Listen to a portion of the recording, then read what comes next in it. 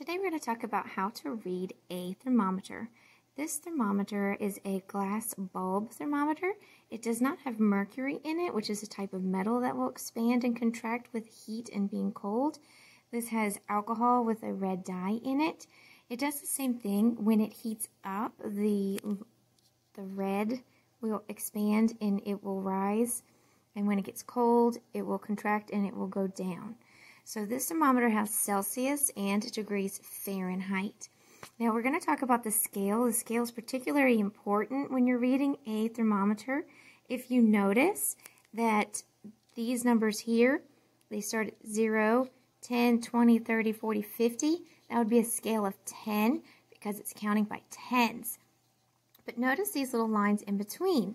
So if we're counting, we will notice that these are going by twos. So 0, 2, 4, 6, 8, 10. So this is a scale of 2. So you can go and see that I know that this is past the 20 for Celsius, and that would be 22, 24, and since this is 26 and it's in between the 24 and 26, that would make it 25 degrees Celsius. Now when I'm looking at my Fahrenheit, my scale here also counts by tens over here, but when we are looking at these lines in between, we would also be counting by twos. So 70, 72, 74, 76.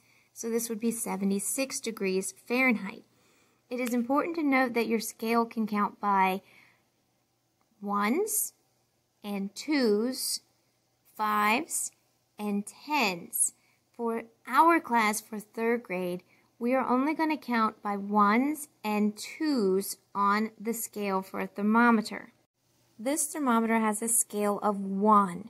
So if we start at 0, we can see that this is 1, 2, 3, 4, 5, 6, 7, 8, 9, 10. So this is counting by ones, whereas the thermometer we had just practiced reading, these were counting by twos. So 20, 22, 24, 26, 28, 30.